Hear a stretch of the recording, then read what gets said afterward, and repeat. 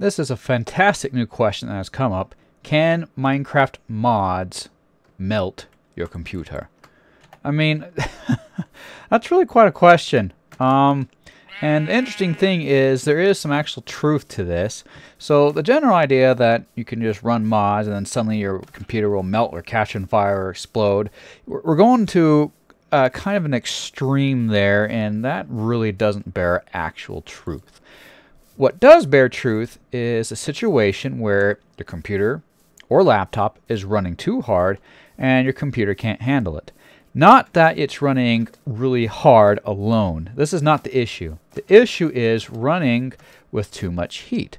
I mean, let's think about it like a car, okay? Suppose you have a car and you're driving it and you have a coolant leak. It all leaks out and it's no longer cooling your car. And then your car starts to heat up and then boom, you blow your head gasket and you damage your engine, right? No good. Now, with your computer, a similar situation can occur where if you don't have the proper heat dissipation ability, your computer can then overheat. Now, the actual aspect of it melting, well, kind of. I mean, suppose like your power supply suddenly just went kaput, right? It just, you know, it can actually fry parts of your motherboard or other areas. In a way, it's like melting, right? Okay. Another issue, of course, is that if you don't have the proper casing or if it's too small. So let's suppose you have a desktop. It's a lot easier to dissipate heat from one of those units. They're much better physically.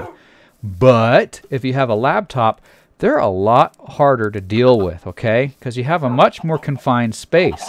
And so they're much more prone to overheating or the so-called melting, which, of course, really is kind of a rare, almost impossible thing. It's not so much melting as it is just overheating, right? But, I mean, it kind of does melt in a way. So, yeah, that's one of the reasons why desktops last so much longer than laptops. The average lifespan of a laptop is only like 3 years, and a desktop is 5+ years, you know. So, you know, a desktop is a lot better in pretty much all circumstances, other than the fact that it's not very portable, okay?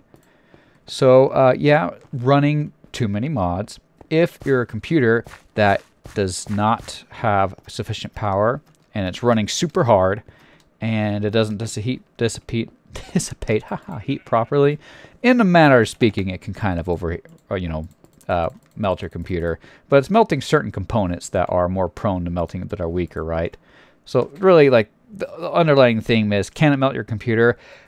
Sort of, but it's a unique certain circumstance and it's super rare, okay? So in most cases, you really don't have to worry about that. The real thing that you're really going to worry about is just heat dissipation. Make sure you can dissipate heat correctly from your computer, and you'll be all right, and you will not melt your computer.